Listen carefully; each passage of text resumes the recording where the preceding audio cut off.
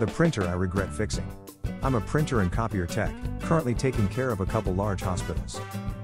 I went to a surgery department to fix a printer that the user described as printing colors weird and now jammed.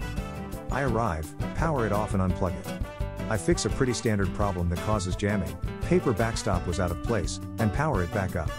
Now, to the issue of the colors. Once powered up, the held up print jobs start churning out. As one does, I pick them up and start to study them for color issues.